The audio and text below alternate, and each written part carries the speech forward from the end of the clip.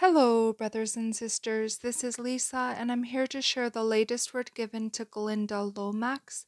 The title is Unholy Alliances, and this word was posted January 30th, 2024.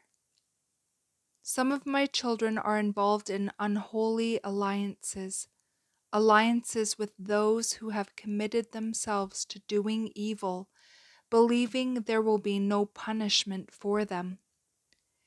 I do not desire those who are called by my name would be in alliance with evil in any way or through any person or other means.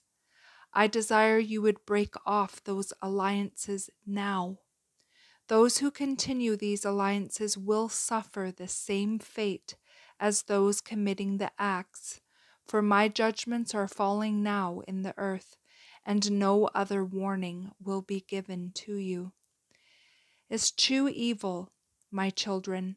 Keep far away from it, for there is no place in the lives of my children for anything of the enemy, and he seeks only to deceive and destroy you. If you are wise, you will not give place to the enemy of your souls.